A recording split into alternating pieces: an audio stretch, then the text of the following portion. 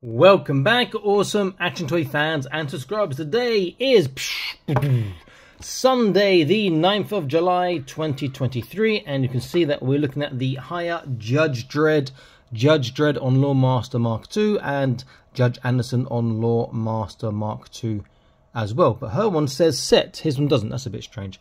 I have reviewed both Judge Dredd and Judge Anderson previously, so if you check the top right corner of the video as we go along, you'll see their reviews up there somewhere. Interesting, just looking at the boxes, you see there's a sort of a bend in her gun already. Their guns were a bit floppy. In fact, these look a bit different to the previous guns, which is nice. They look more like the ones I remember from the comic. But we'll look at the differences a bit later. Quick look at the boxes. Hiya normally have not much on there, so looks pretty cool. The bike has to be said, the wheel turned, which is good. See the gun there, maybe it's the same. The spare hand and the baton, which is the same as previously. Artwork of sorts on the back. Picture, which looks pretty nice there. Just by Hiya Toys, their contact details, artwork again, and that's pretty much it. And I expect almost identical, yeah, for Judge Anderson. And the picture, different one, both with the her and the bike, but otherwise pretty much the same. Okay, I'm going to unbox these, and if you like this sort of content, please consider joining the Patreon. It's free for 7 days, and you can cancel anytime, including on the 7th day, and it will not charge you anything. So it's worth doing just to check out all the videos that are there and not yet released on YouTube, and the Patreon exclusive ones too. Okay, let me unbox these and set them up. I'll be back in the instant. Stay tuned. Okay, here they are. Very, very cool. They do look nice. It's a bit annoying the differences you can see in the colours. Like you see on Dredd's boots, they're far more gloss and hers are more matte. And same with the blue. He's more shiny, hers is more... Oh, it's a different colour. Hers is dark and more matte. Again, I actually prefer hers to the gloss. They sit on the bikes okay. Not super, super great, but passable. They do look very nice. They are exactly the same as the other figures. The guns are the same, the spare hands are the same, the batons are the same. So they're not really the focus of this video, but the bikes are fantastic. And if I've got them both turned on, let me just turn off my my lamp here for a second, and we can see that they should, oh, there we go, light up as well. How's that? Very cool. Light up headlights. The battery's a bit dead in this one, it appears. Very, very nice feature. Just touch to turn on and turn off. Very, very cool indeed.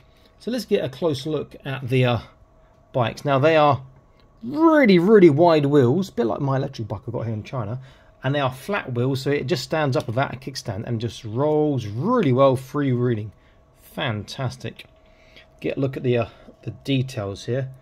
The tyres are fantastic. The wheels are fantastic. Look at the tyres there. The tread, you can see, let's turn this off, is sort of, I don't know if this comes that way where it's been dry brushed, but it's so nice to see it. The engine part there looks pretty cool, but the pipes, the exhaust pipes here is like, you kind of missed out on doing something extra on the sides there. It looks okay when you look down there, but the side's a bit plain. Plain on the back there, bit plain on here. Front looks pretty damn cool, but again, more could have been done. It would have been nice, I just turned it off, is those lights lit up as well. But that does look like a fantastic bike. Really nice job. Really catches the feel of the comic, I want to say, quite well. Very nice looking bike, and that freewheeling is nice, and yes, the handlebars do turn. If I just turn it on again from the bottom, get that light on, and it will stay on when you're turning left and right. But if you turn left and right, they sort of get stuck. Very, very cool.